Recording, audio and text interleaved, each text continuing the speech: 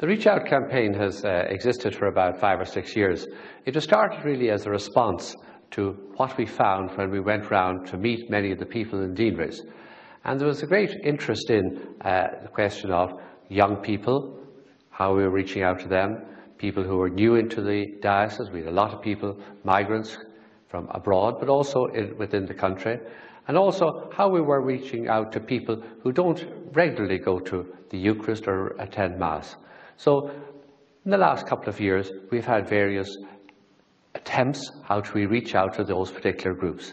Some have been more successful than others, but it has been very much part of the diocese, and I think it's become part of the whole folklore of the diocese. Reach out as being paramount with what we're trying to do.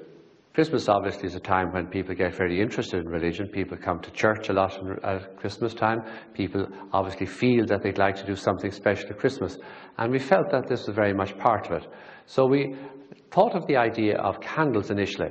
And these were distributed on about the second Sunday of the month of Advent. And the idea was not only to give them to people who actually came to Mass, but that those people who came would take one for themselves and take one and give it out. And that was the part that they had the share in Reach Out.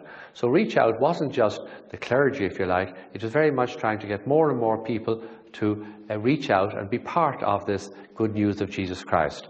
And after all, it was very much what John Paul was at in his life, and Benedict has taken up the theme very much in his ministry as well. So the idea was that they took a candle and then they took a second candle and gave it out to somebody.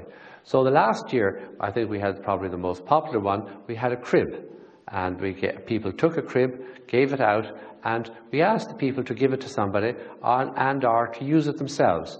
And on Christmas Day to take it out and say a special prayer at Christmas. So we provided a crib, we provided a prayer card that they could use as well. So this year we went one step further, if you like. We thought that the link very much with the Holy Land.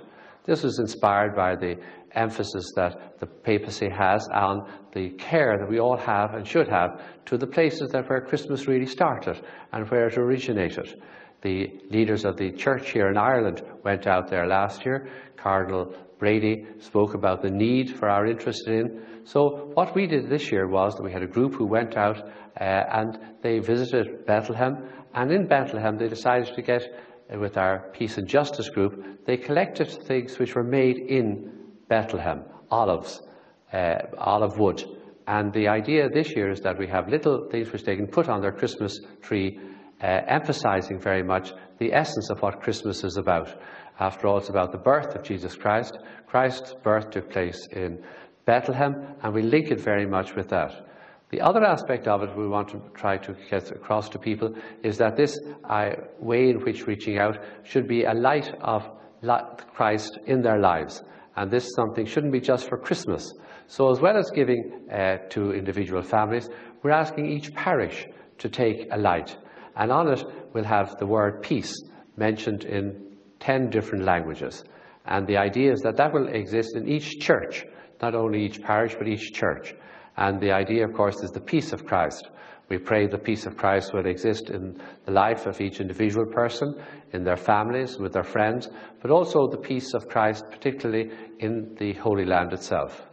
The Reach Out campaign, I think, has been one of the most positive initiatives that we have taken.